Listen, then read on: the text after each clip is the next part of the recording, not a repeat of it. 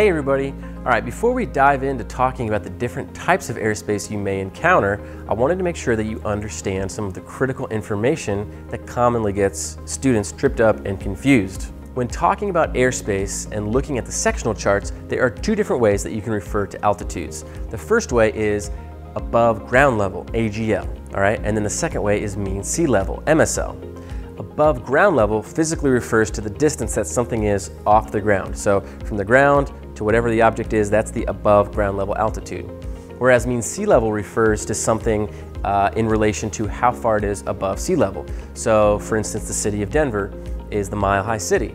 That is approximately 5,000 feet mean sea level. Even though you're standing on the ground in Denver, that's 0 feet AGL above ground level, you're still at approximately 5,000 feet mean sea level. Another helpful example to think about is if you were hiking up a mountain. Let's say you and a friend hiked up all the way to the side of a mountain that had a peak of 2,000 feet. All right, 2,000 feet, that'd be 2,000 feet MSL. Once you got to the top of a mountain, let's say you wanted a better view and you saw a tree that was 50 feet high. You climbed all the way to the top of the 50-foot tree. Now, if you're already at the top of the mountain and standing on the ground, you would be at 2,000 feet MSL and 0 feet above ground level, 0 feet AGL. Since you're literally standing on the ground, you're going to be 0 feet above the ground. But once you climb to the top of that 50-foot tree, now 50 feet up, you're going to be at 2,050 feet MSL.